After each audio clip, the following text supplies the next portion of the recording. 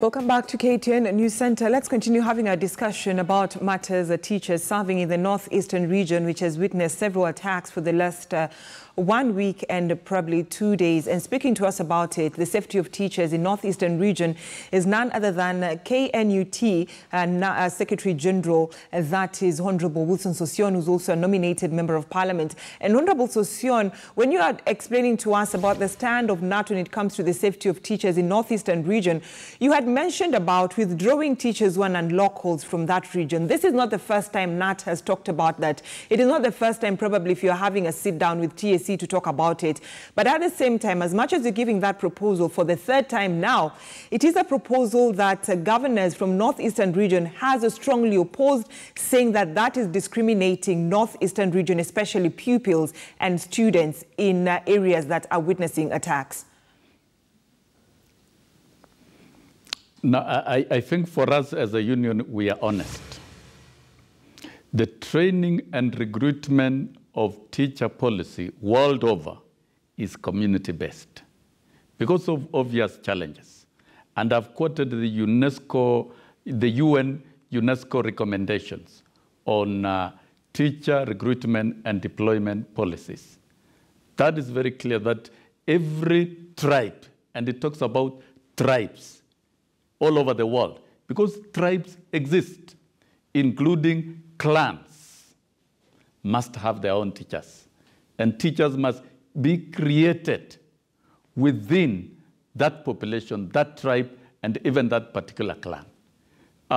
Kenya is not an exception, and we are dealing with a challenge in northern Kenya.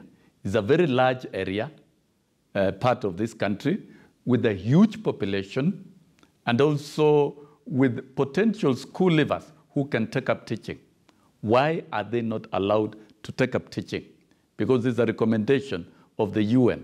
We still have what we call difficult to serve regions in this country.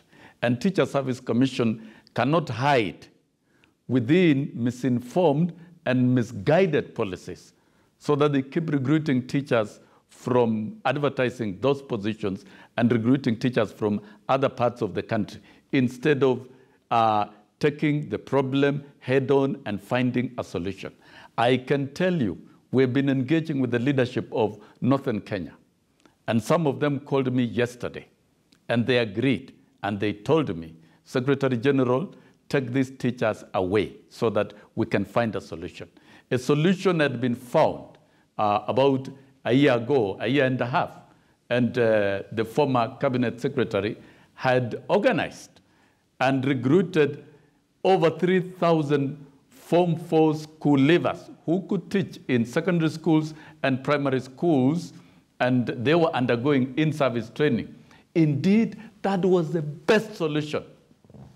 But those of us who believe in doing things differently and corrupting the process contested against it, and those training were discontinued. And that really was the best solution. So for us as a union, we are recommending what is best, what has been recommended, adopted internationally. Teachers are moving out. Who will teach the children? So Honorable Sossion, this is a disaster that is going to create inequity and marginalization. What we have proposed is a solution, and it is a lasting solution.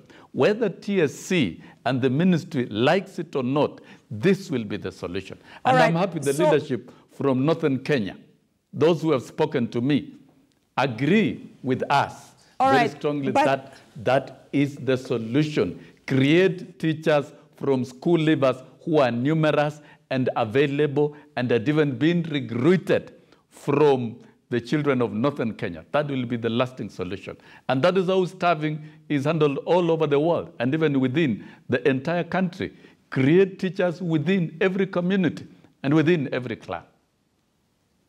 So Honorable Sossion, I believe you can still hear me.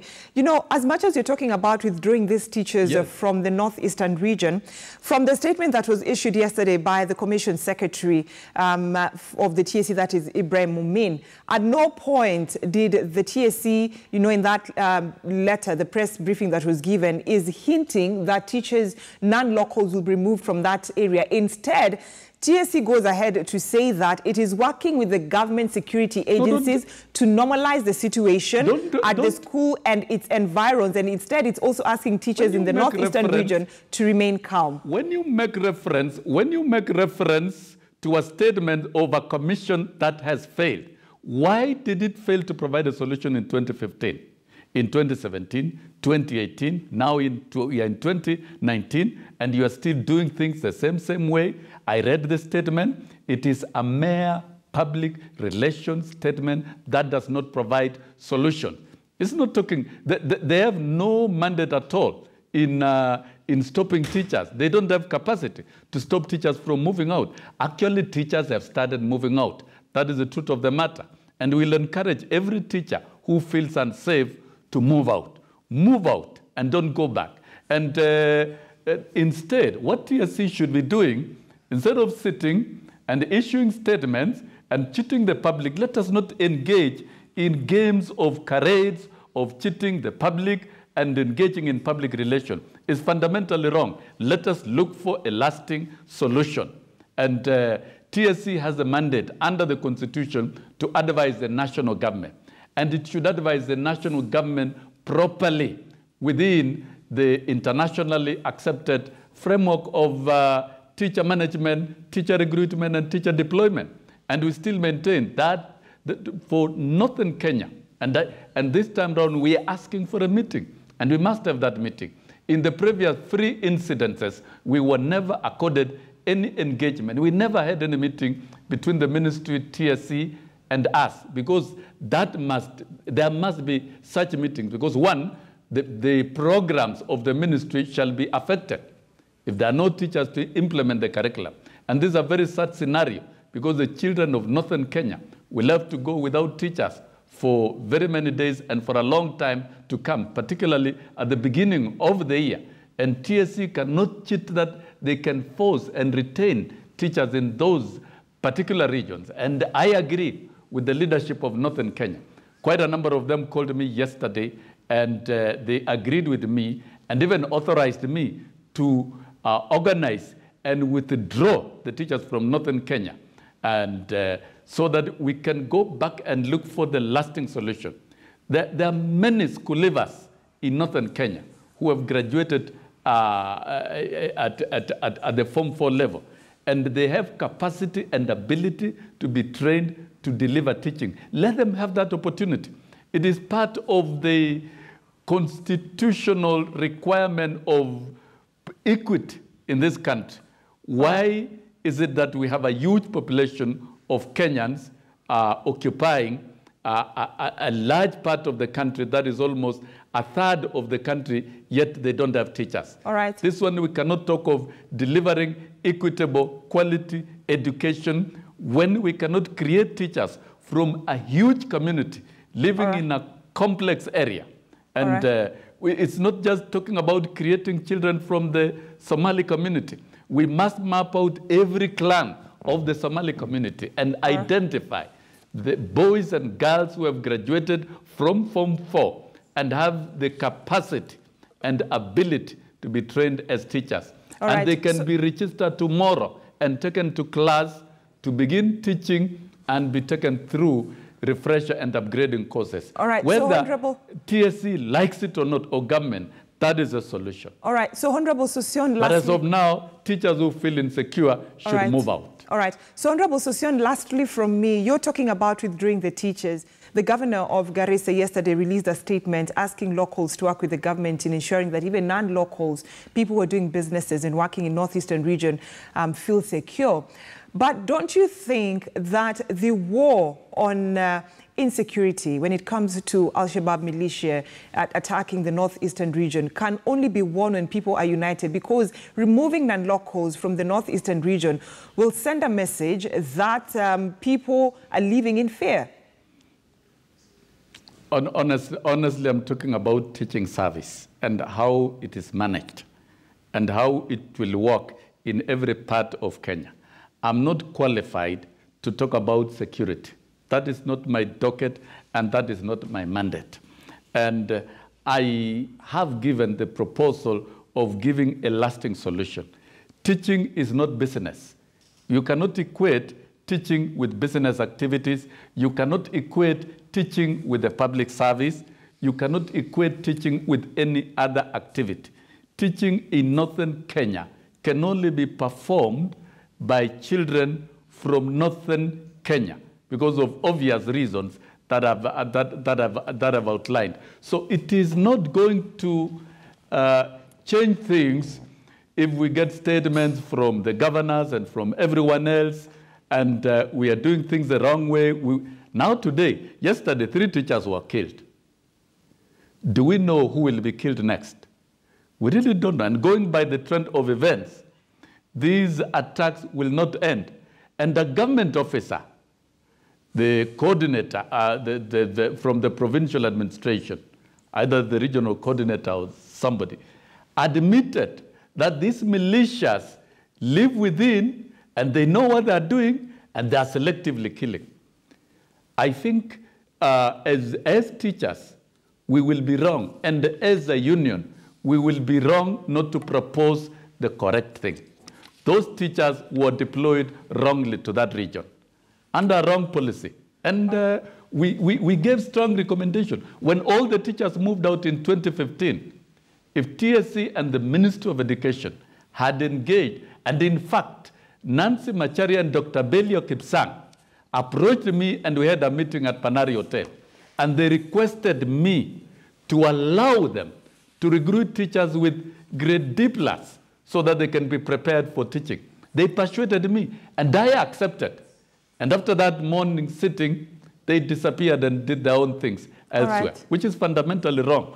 We had an idea of a solution, and that solution must be supported by the governors, it must be supported by the members of parliament, it must be supported by the leadership. It doesn't, these teachers are prepared. A school leaver from the Form 4 already has above average knowledge and content to stand in a classroom and engage in teaching. All what is needed is to formalize the process, identify.